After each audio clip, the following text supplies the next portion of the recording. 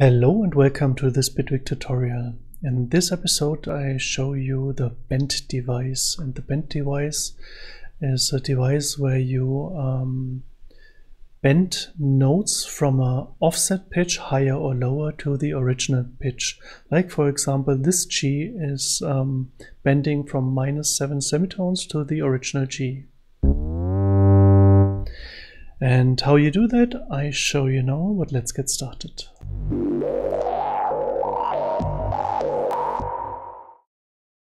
Okay, this is the bend device, and I'll open the help window. So it says bends to each note's pitch. So this is the bend device, and as you can see I configured it to -7 semitones, and if I press a G it bends up from -7 semitones to the original G. So this is the first option we can configure. So configure it to -7 semitones and I get this effect. So underneath here is a line that you can configure more convex or concave. So this has an influence on the speed of the pitch, not of the pitch, of the bending. So if you configure that concave, it goes up fast and slows down at the end. And if you configure it concave, it starts slow and speeds up in the end.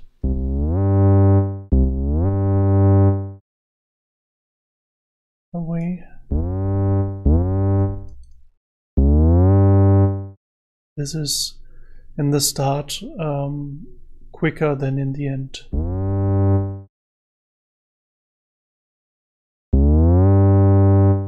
Okay, underneath this line or this bend shape there is the time configuration, and the time is set by default to 16th.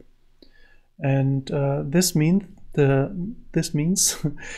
duration, like here said, the duration in beats, what the bend or the duration of the bend.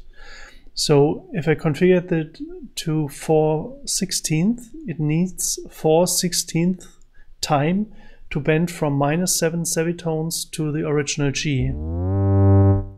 So if I configure that with a higher note, a higher value, like 10/16, you notice it's far slower, and if I go to 2/16, it's much quicker. And underneath that, here is an additional offset to make it even not fast like 6/16, a little bit slower than 6/16. Or a little bit quicker than 6/16.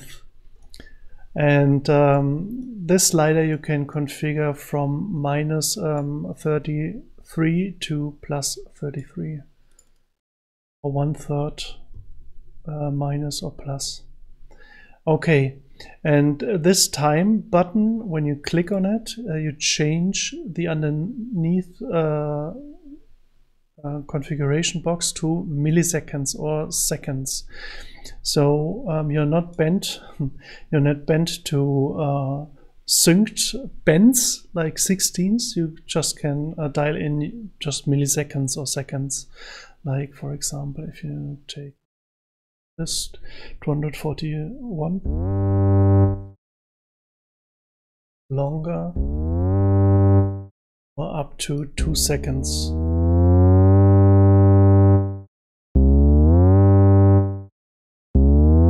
I go back to 4/16. Okay, and then the inspector we have another configuration, and this is the pre-delay. So this defines when this bending is starting. So I can configure, like for example 7/16. Nothing happens on the -7 semitones, and after 7/16 it starts bending. Or even quicker, like 3. or 1, 2, 4.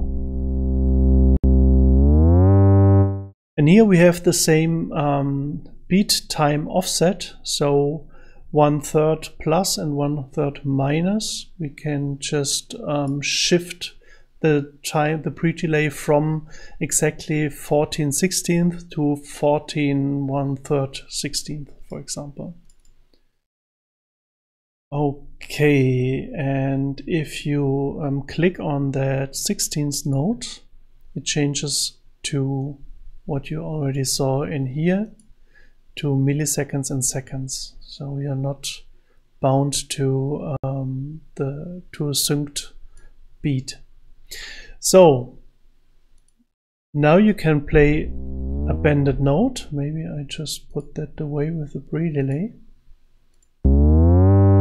But my problem is I don't know when to use it, because normally when I use something like a band, I use the pitch bend wheel normally while playing, because if I use it one time or 2 or 3 times in a song, I normally use it with a starting note or something, not on every note. And in this example, or this device is just having it on every note. So if I play something,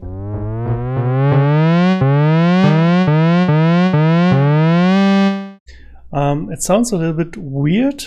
Maybe I want to make weird music, that's okay.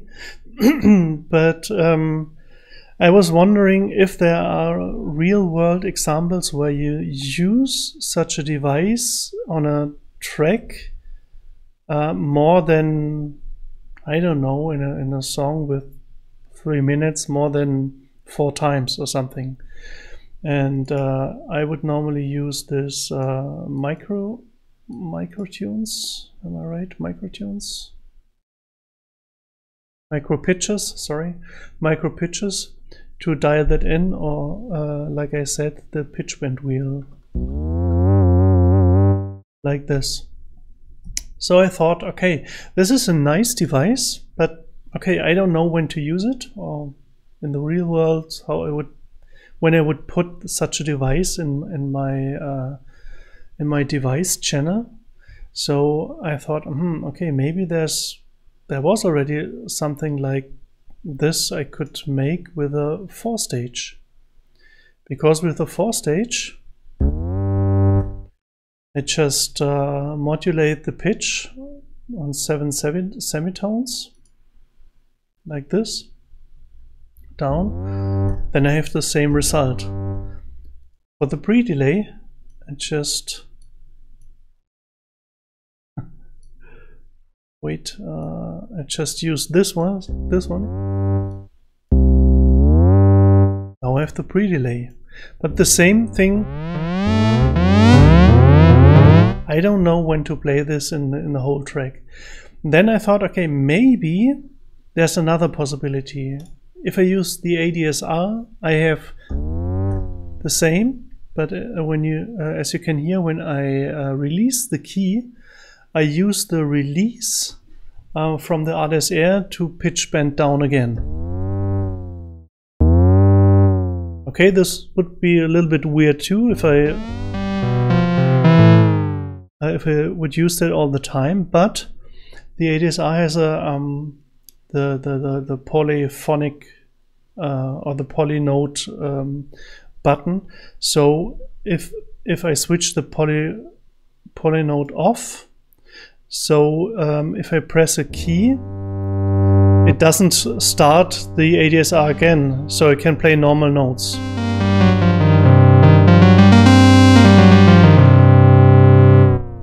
And if I release all keys at the same time, so I always have to play legato or hold one note down that the ADSR or the pitch doesn't occur again, I can play with that. And this is something I could imagine to use.